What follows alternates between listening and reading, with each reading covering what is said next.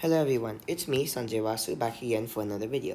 This time I'm doing it on Cambridge Lower Secondary Sample Test for September 2020, Science Stage 9 Paper 1. Question 6. The drawing shows the positions of Africa and South America on the Earth.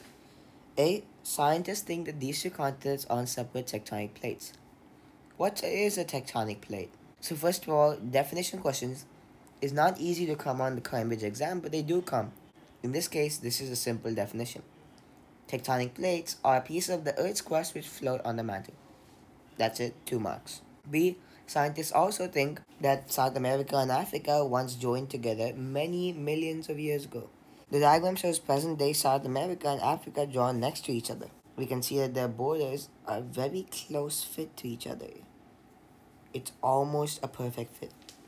Use a diagram to explain why scientists think that these two continents were once joined. Well, it's kind of simple, what I just said. The borders of South America and Africa fit together almost perfectly. I have added like a jigsaw puzzle because it gives more description and it gives a more clear image, but then it's not really required. So you just have to say they fit together almost perfectly. That's the answer. Part C, look at the table. Which two kinds of evidence are most useful to show that South America and Africa were once joined? Tick only 2 boxes. The answer is comparing the rocks and fossil records. Because if the ecosystems millions of years ago were similar, then the fossil records will be similar. And if the rocks were similar millions of years ago, they'll still be now because rocks survive on Earth for a very, very long time before they are weathered.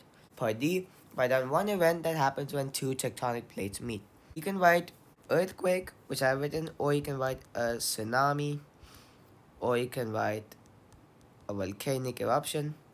I've written earthquake, that would be our answer. Part E, Blessy uses the model to explain how tectonic plates move apart. Look at the diagram.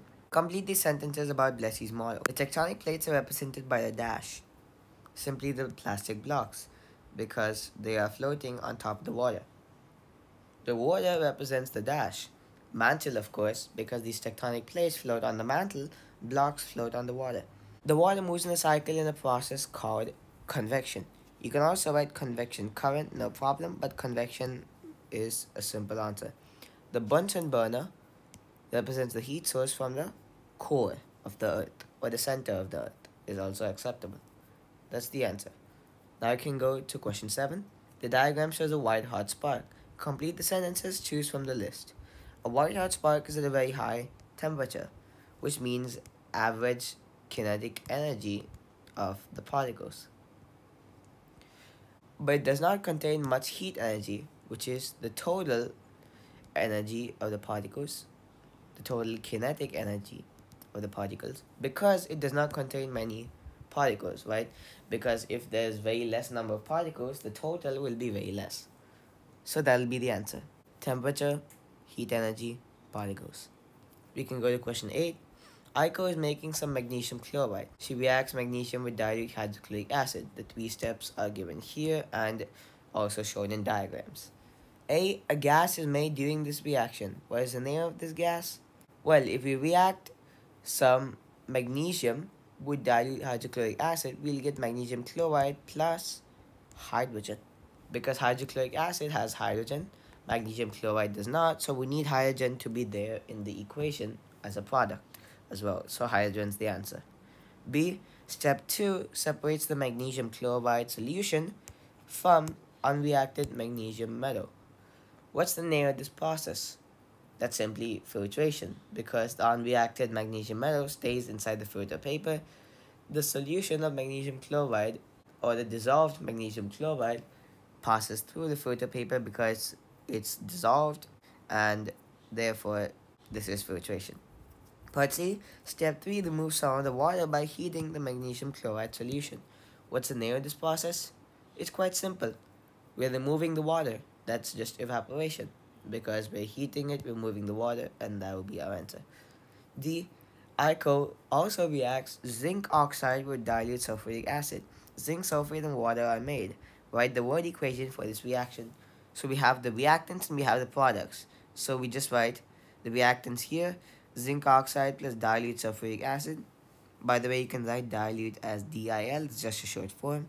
And then arrow, zinc sulfate plus water, which are the products. That's the answer. Now you can go to question 9. Question 9. Jamila makes 5 sounds.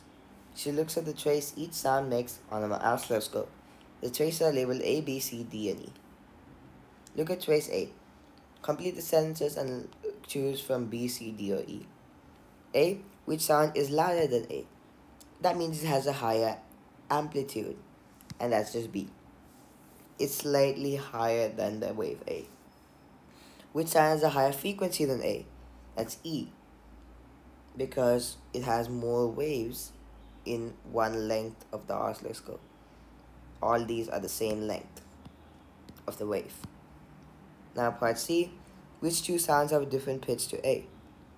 That means different frequency, and that means a different number of waves.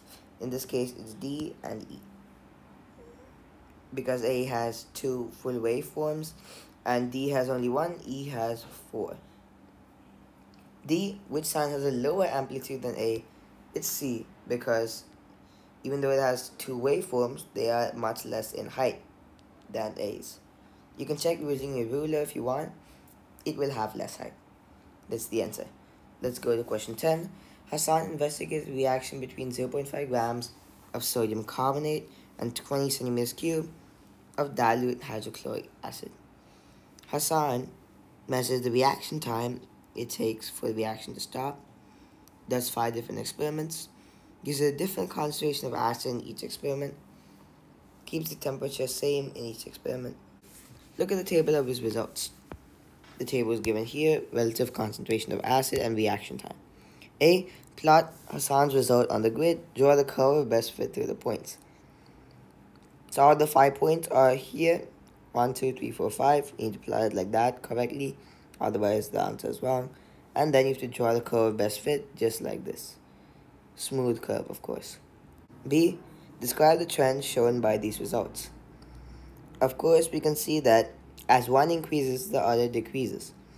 So, because relative concentration is the independent variable, we can say as the relative concentration of acid increases, the reaction time in seconds decreases. That's our answer. Question 11. Oliver investigates conduction of thermal energy. He heats a metal rod. It has a pin attached with wax over here.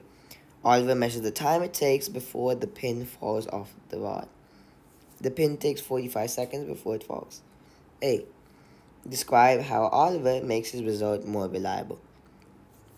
The most simple answer is he can repeat the experiment, because then if he has a few more trials, he can take the average and simply avoid anomalous results. That's how you make it more reliable. B. Oliver does a risk assessment for his investigation. He considers the safety hazards. Describe 2 of the safety hazards in Oliver's investigation. So, first of all, it's safety hazards, not precautions, right? Not precautions. And which is why we need to only write what could happen. We cannot write how to prevent what could happen. So simple first thing is the wax could catch fire from the heat which is applied, and if the metal rod burns, of course. And then the second is the pins are sharp, so you could get poked in the finger or even any other place. It's very dangerous. And there's actually one more, which is the fact that the metal rod can burn your fingers or any other part, because of course there's a lot of heat being supplied to it. With that, I come to the end of the paper. Please like this video, subscribe to our channel, share this video with your friends and family, and comment on how you think this video was. With that, it's me, Sanjay Vasu, signing out. Thank you. Bye.